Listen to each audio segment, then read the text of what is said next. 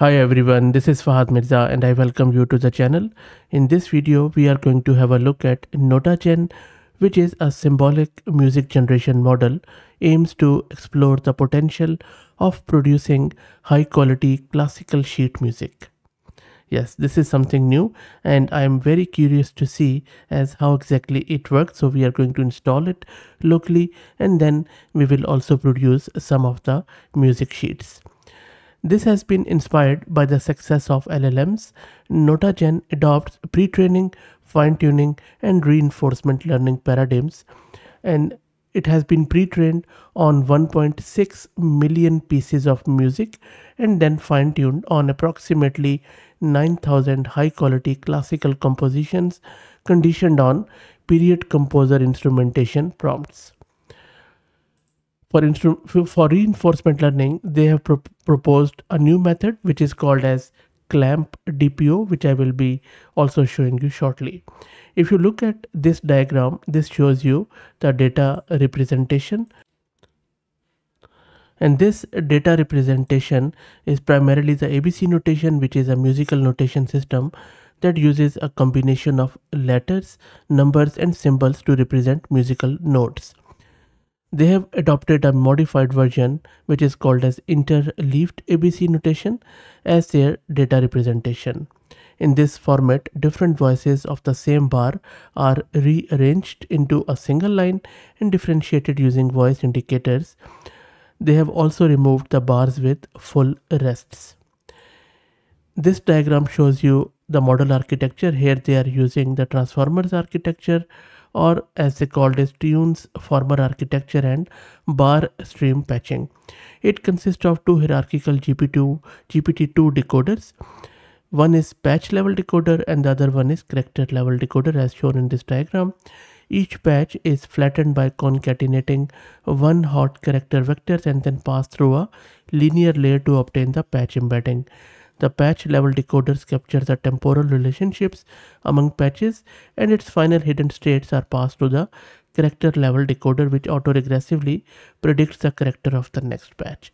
So fairly simple architecture, I would say. And then in this diagram you can see that as I was mentioning earlier about the pre-training, fine-tuning and reinforcement learning. So in the pre-training, which is the step 1, the NotaGen has been pre-trained on 1.6 million pieces of music, and this corpus covers a wide range of genres and periods, enabling NotaGen to capture fundamental musical structures and patterns through next token prediction. NotaGen is fine-tuned on high-quality classical music sheets to further enhance musicality in generation. They have also created a fine-tuning dataset which is comprised of around, I would say, now 9,000 classical music sheets, and it covers 152 composers from DCML, Corpora to open source string and lot of others which you can check on their model card. And they have labeled all these pieces with 3 periods: Baroque, classical and romantic. So really I think they have covered all the classical stuff there. Finally, to refine both the musicality and the prompt controllability of the fine-tuned NotaGen, they have presented clamp DPO. This method builds upon the principles of reinforcement learning from AI feedback or RLAIF and implements DPO. In clamp DPO, which is a multimodal symbolic music information retrieval model that serves as an evaluator within the DPO framework, and that distinguishes between chosen and rejected musical outputs to optimize NotaGen. And we have done a lot of videos on DPO. If you're interested, you can search the channel. So this is what this model is. Let's try to get it installed locally and let's produce some musical sheets. Let me also give a huge shout out to Mast Compute who are sponsoring this VM, which is Ubuntu 22.04, and this GPU card, NVIDIA RTX 6000 with 48 GB of VRAM. If you're also looking to rent a GPU on very affordable prices, you will find the link to their website in video's description. Plus I'm also going to give you a coupon code of 50% discount on range of GPUs. And as you can see that I already have created the Conda environment. Next up, let me git clone the repo of this project. And now we need to install all the prerequisites. Let's wait for these to get installed. This takes a few minutes. Let me press Y here. And while that happens, let me also introduce you to the sponsors of the video, who are Camel AI.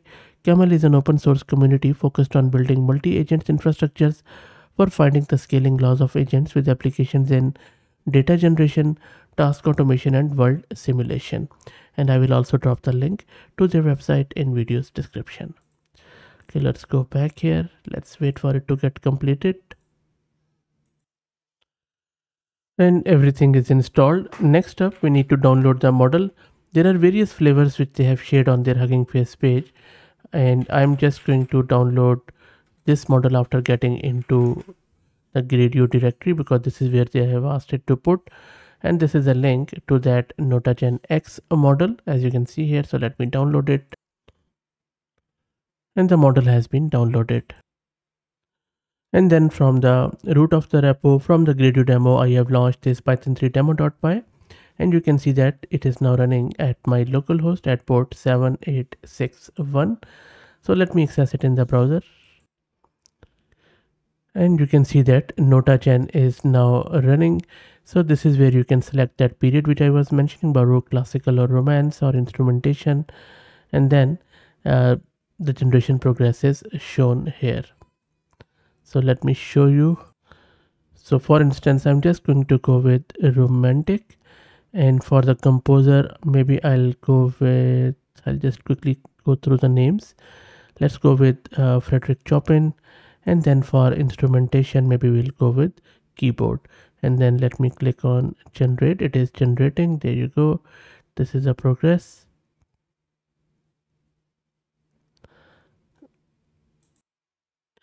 And it has generated these scores, and also it has saved it in the XML file, which you can readily access.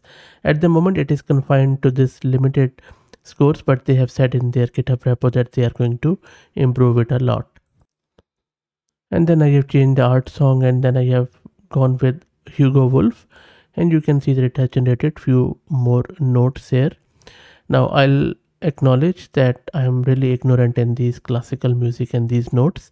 So if you know what exactly this V1 treble chant voice means, please also enlighten us.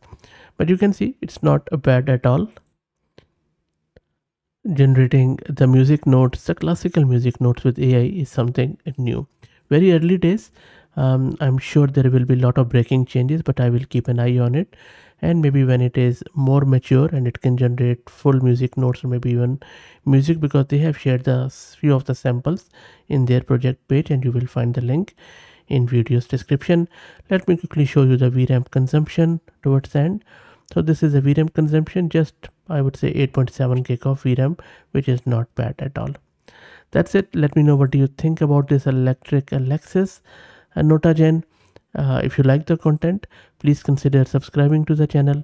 If you are already subscribed, please share it among your network, as it helps a lot. Thank you for watching.